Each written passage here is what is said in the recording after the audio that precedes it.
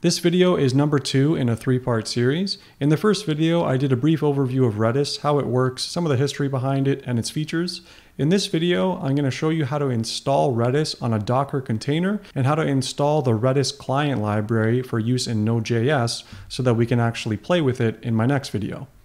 So this video assumes you already have Docker installed, but if you don't have it installed, all you have to do is go to the docker.com website.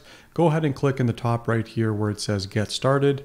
It should bring you to this download screen. And then depending on the platform that you're on, if you're on Windows, go ahead and click on Windows. If you're on Mac, click on Mac. You can also use Linux as well. So go ahead and get that installed. Once you do, you should have a Docker icon in your image tray. And if you do, that's how you know you're ready to proceed to the next step.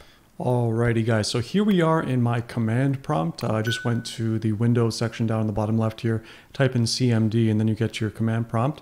Hopefully you managed to get Docker installed. If you did, make sure that you have it running. And if you go to the bottom right of your tray, if you're on Windows, you should see this guy here, Docker desktop is running. And if you right click on it and you go to dashboard, you should get this neat UI here that shows you that there's currently no containers running on your machine. So if you're at this step, then it's good. You're ready to proceed. So the next thing we need to do is pull the Redis image from the Docker repository. So let's just say Docker pull Redis, and this should install the Redis engine from the Docker website. So let's just give this a moment to complete. And we can see now that we're complete. So the next thing that we want to do now, let me just move that up, is that we want to launch an instance of Redis on our local machine. So in order to do that, we're going to run the command as follows. So docker run -d -p. We're going to do that on 6379, port 6379, which is the default for Redis. We're going to call this just Redis 1. That's going to be the container name, and we're going to use the Redis command. So we can see here this hash that gets spit out, that signifies that we started up our process successfully. So if we type in docker ps now, it should show us. Unfortunately, this isn't formatted very well. If I can extend this, maybe it'll look more sane.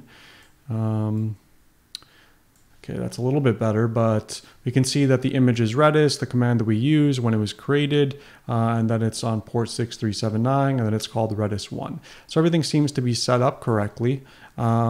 So the next thing that we can do is actually take a look at the logs that Redis is emitting right now. So if we do docker logs Redis 1, we can see what's going on inside of the engine. And this is just a bunch of logs that are taking place as it started up. So the next thing that we want to do is run the CLI so that we can interact with Redis and run some commands against it. This is similar to what you would see in like the Chrome developer console or the Python interactive window. It's a similar kind of concept. So we're going to say docker exec -it, and we're going to say Redis 1, which is the name of our container, and say sh. And we can see now we have this hash sign or this pound sign here on the left, and that's how we know that we're ready to go. So now we need to confirm that we're attached to the Redis CLI. So we're going to say Redis-CLI, and now we are in. So we're on port 6379, and at this point now we are actually attached to our container. So we can just ping right now just to see what's going on, and we get a pong back. So Redis is successfully running on our machine. So let's run some like very basic commands just to show that this is actually working correctly. So the first command was we can just set the name variable. You can see you get some great autocomplete here. So set the name variable to Daniel. We got an OK back. Now let's get the name Daniel. Oops, I think I made a mistake there. So it's just get name. There we go. So now we got Daniel back. We can increment a counter. So if we say incr counter, we can see it move from 0 to 1. If we do this again, I can just increment it or decrement it as many times as you want. So at this point, we have Redis installed and we have it running inside of our container. In the next video, we're going to be interacting with Redis using a client library offered through Node.js. So let's just go ahead and install that right now by exiting out of everything.